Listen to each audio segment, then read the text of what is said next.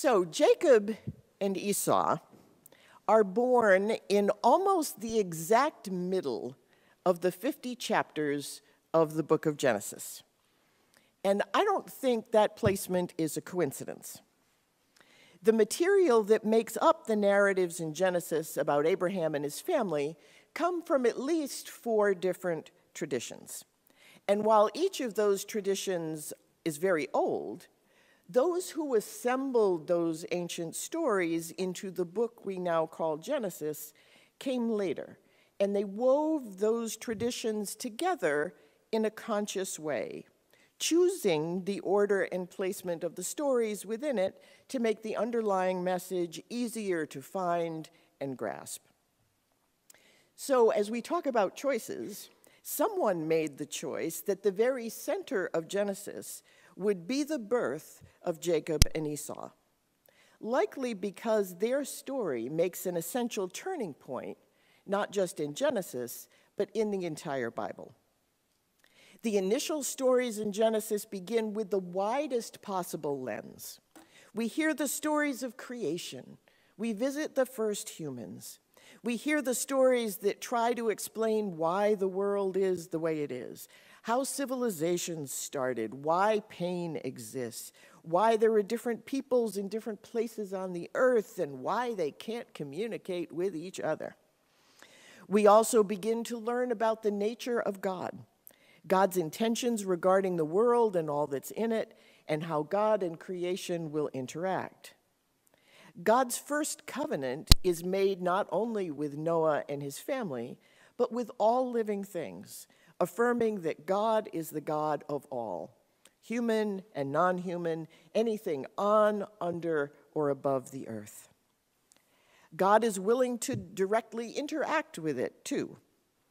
The God of Genesis is not the clockmaker who sets the time and just lets things run, but God is also not the micromanager who makes creation simply act out of a pre-written play. This is the God who invites Adam to come up with the names for all the animals. And even when Adam and Eve break the one rule in the garden, you only had one job, one rule, and they break it, God still makes them clothing so that they can be less vulnerable in their new and more painful reality. In Genesis 12, the lens changes from that very wide angle and zooms in to one family in particular, the family of Abraham. The promise God makes to Abraham is still that all the families of the earth will be blessed, but through him. God and God's blessings are still intended for all, but God promises Abraham that the instrument of that universal blessing is going to come from his particular family. Abraham's firstborn, Ishmael, is blessed by God and receives a substantial promise for his future. But to Abraham's surprise, God chooses Abraham's second son, Isaac, to be the instrument of the worldwide blessing God has promised going forward.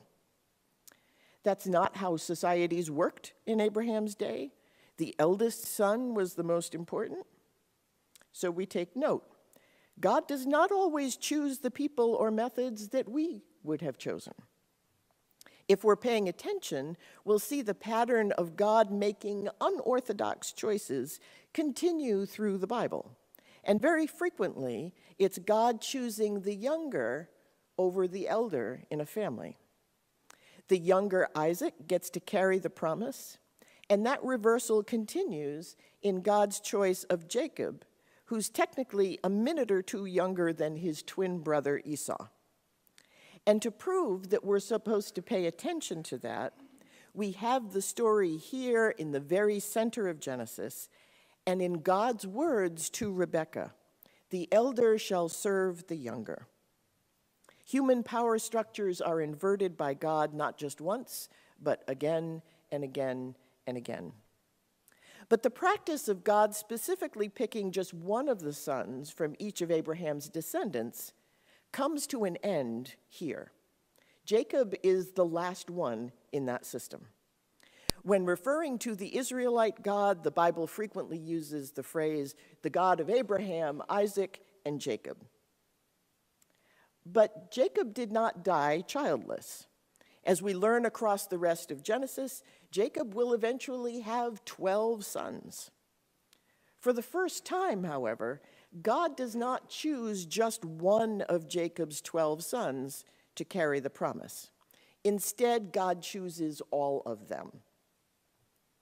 If you fast forward to chapter 32, you'll find the story of Jacob wrestling with God in the form of an angel at the ford of the Jabbok River. We'll come back to this later, but remarkably, Jacob wins that wrestling match. And in recognition of that victory, God changes Jacob's name to Israel. And it's Israel's 12 sons whose descendants become the 12 tribes of Israel and become the subject of all the rest of the stories of the Bible. So in the exact middle of Genesis, we're brought all the way into the womb to witness the struggle and literal birth of Israel. That means the symbolism here is critical to understanding everything that comes afterwards, not just in Genesis, but across every chapter of every book of the Bible. Again, God's words to Rebekah make it plain. These are not just two bickering children. This is the birth of two nations whose peoples will be divided, and the one you might expect to rule is going to end up serving instead. Those first 5 verses of the chapter of this passage summarize the story that will play out in the second half of Genesis and give us the lens to read those stories.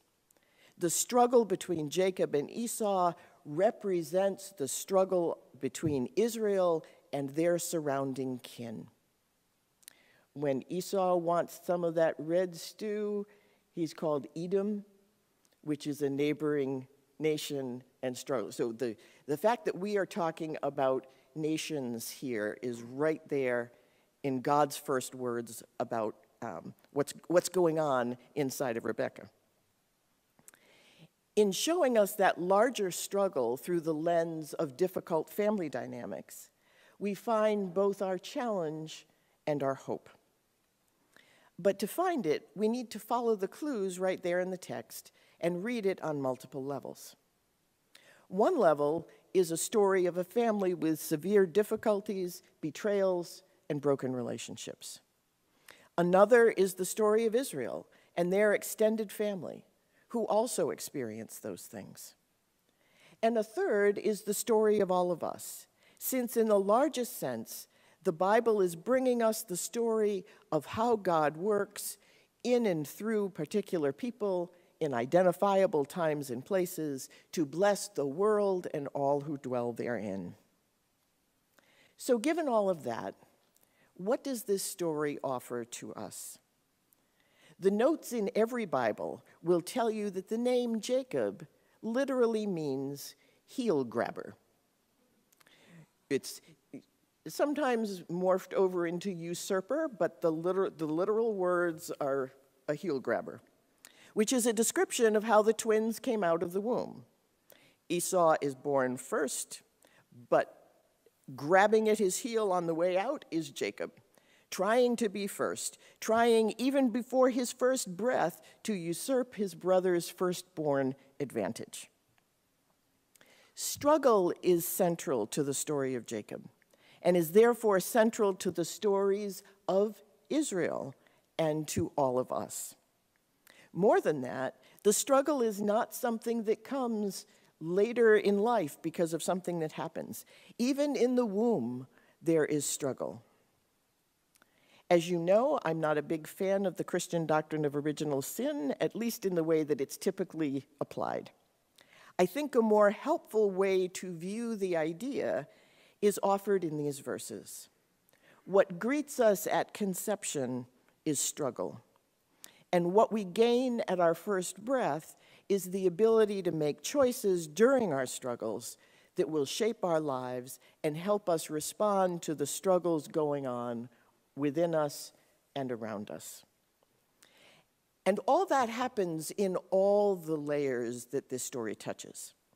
The strong struggles with what is weak in ourselves, in our families, in our nations, in our world. The elder struggles with the younger. Our aging bodies struggle with our younger mind and what it would prefer to be doing. Parents struggle with their children. Gen Z struggles with the boomers. In such circumstances, it is easy to become a heel grabber, to reach for what we want without regard for the potential impact and response to our choices, because we're struggling. Just that much of the story, the fact that Jacob and Esau are struggling inside the womb and as they exit the birth canal, should prepare us for what we find in the Bible. Because the story of Jacob is the story of Israel. If you wade into the Bible thinking you're going to get a collection of guidepost stories, I have some unfortunate news. This is the story of struggle, the struggle to make choices that will help rather than hurt, and to figure out whether helping ourselves while hurting others is, in the end, a winning proposition or not. But the story of Jacob and Esau moves forward from their birth, and in this heel-grabbing world, there are still choices to be made that might make it better or worse or who knows what. God still wants to bless all the families of the earth and to do it through human agency.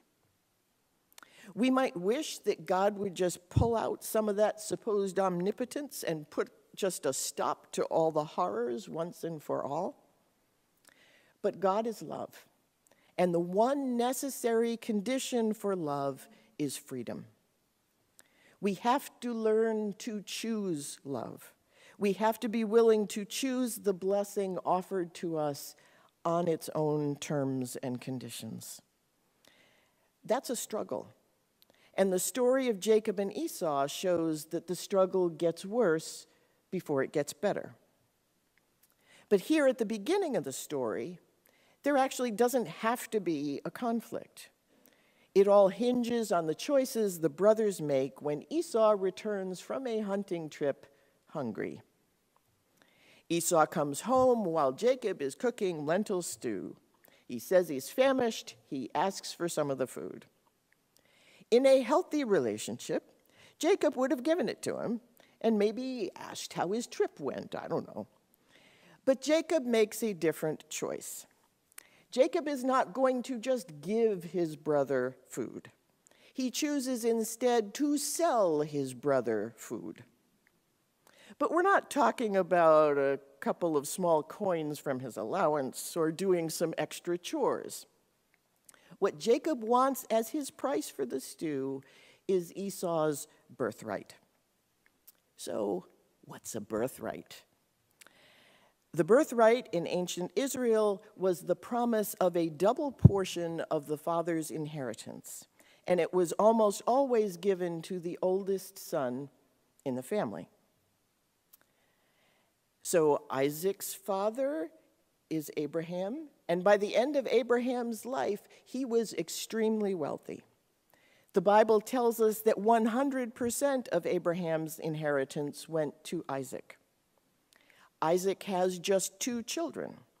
So the birthright, the double portion that Jacob is demanding in exchange for a bowl of lentils, is a very steep price. Esau, for his part, is a kid we have all met somewhere along the line. Asked to give up something he does not know how to value and can't see or touch or count, he responds, "I'm about to die. What use is a birthright to me? I'm hungry. Give me the food." Jacob, however, knows exactly what use a birthright is, and he's savvy enough to do the equivalent of getting that deal in writing. He asks Esau for an oath to seal the agreement. That level of seriousness should have shaken Esau into his senses, but it doesn't, and the transaction is made. Esau gets his food, Jacob gets the birthright. That kind of dealing, where only one side truly understands what's at stake, happens many times a day in places from back alleys to corporate boardrooms to the halls of governments around the globe. And when a person or nation discovers what they have really signed away, resentments build and larger conflicts become more likely. But reading the fine print is a struggle. Hammering out a deal that respects the needs of all sides is a struggle. Thinking through potential consequences of our actions is a struggle. So we too often take the fastest route to what we want. We sell the birthright for a bit of soup, or we take advantage of another's weakness to rob them blind. In doing so, we open the door for the struggle to become a life-threatening war. In the Jacob and Esau story, that happens 2 chapters later. Isaac is drawing near to the end of his life, and he prepares to offer the one remaining thing that he still is able to give to his eldest son, a blessing. Traditionally, every son got a blessing, but like with the birthright inheritance, the blessing for the eldest son was the best by an order of magnitude. Further, blessings, and curses for that matter, were seen as sort of a combination of prayer and prophecy. The blessing wasn't just one person wishing another well. The blessing was believed to have the power to bring those wishes and promises and prophecies to pass. And once pronounced, neither blessings nor curses could be altered or taken back. Isaac is old and blind. He knows he could go at any time, so he begins the ritual of blessing for Esau by asking Esau to do something for him, to go out hunting, bring Isaac his favorite game, prepare it just the way he likes to eat it, and bring him the meal, and then Isaac will give Esau the blessing. And here, the conflict between the brothers escalates, and its actual betrayals and theft begin. Rebekah's favorite child is Jacob, not Esau. Isaac's favorite is Esau. The parents playing favorites. But Rebekah wants Jacob to have everything. She hears that the blessing is about to occur and wants it to go to her favorite son instead. So she tells Jacob to go butcher a couple of animals from their own flocks and says she will prepare the meal. She knows just how Isaac likes it. They'll never be able to tell it's a goat and not wild game. She'll take care of all of that. And Isaac will never know the difference. Jacob points out that even though Isaac is blind, he will touch Jacob for the blessing. And Esau has way more body hair than Jacob.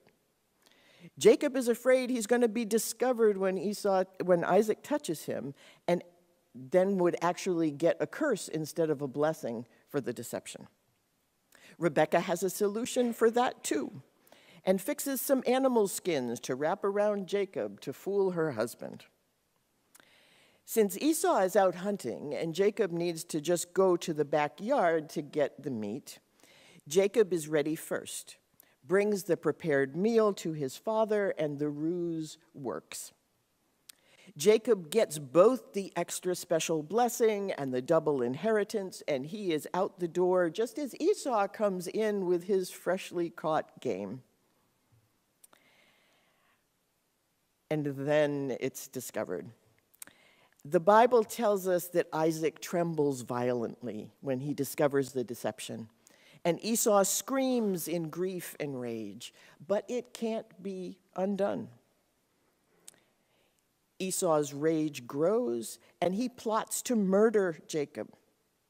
Rebekah finds that out too and decides that Jacob needs a trip to her brother's house in a country far to the north while things sort of calm down around the house.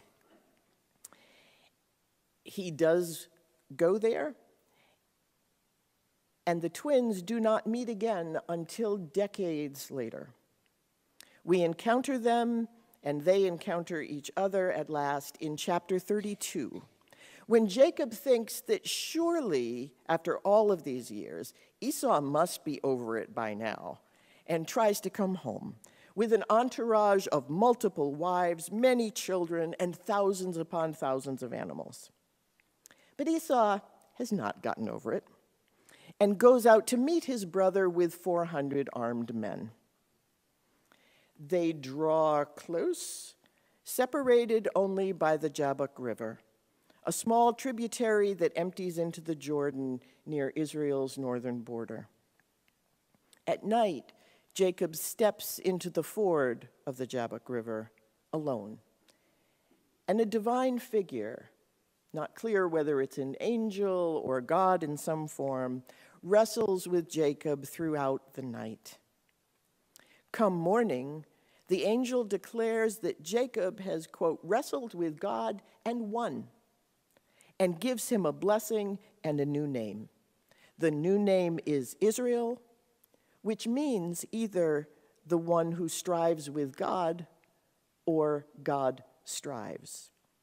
Hebrew is delightfully imprecise, and since both Jacob and God were striving with each other in the ford of the Jabbok River, either meaning fits.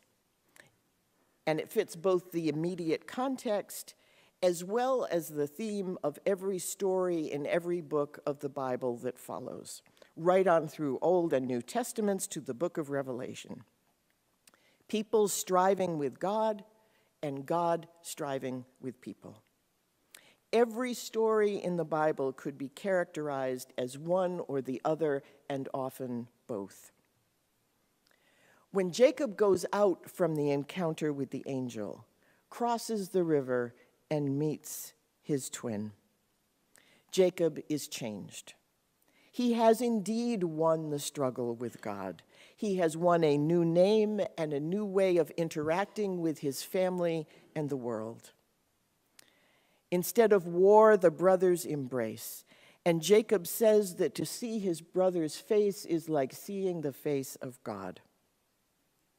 A condensed version of the Jacob and Esau story would look an awful lot like Jesus' parable of the prodigal son.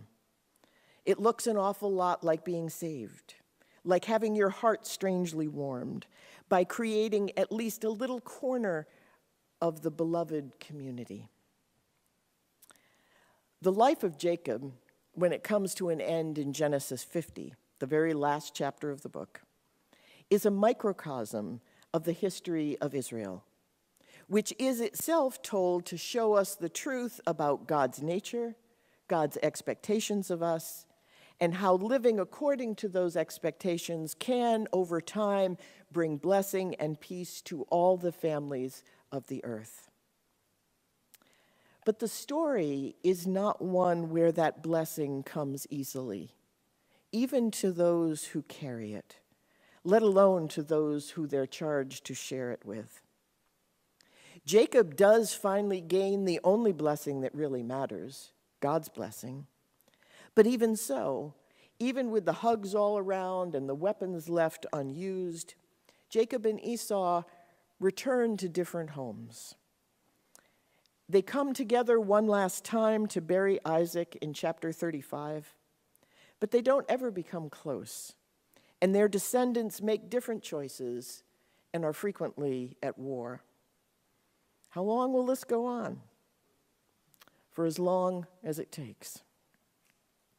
With every new birth, the struggle is engaged, and every choice has the opportunity to make it either easier or harder for God's blessing to be passed along.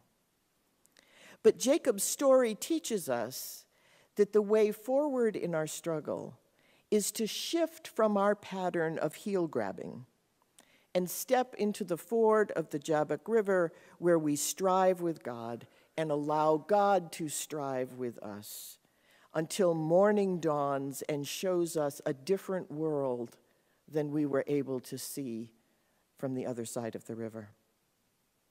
Our heel-grabbing choices will leave their mark. Jacob came away from that wrestling match with a blessing and a new name, but also with a limp. And so do we. But the blessing pulls us forward across the river anyway. Still as beloved of God as we were at our struggling birth, still able to help God bless the struggling world, even if we're not the oldest or the strongest or the one who always gets a double portion of everything. The struggle is not our punishment, it's our calling. Amen.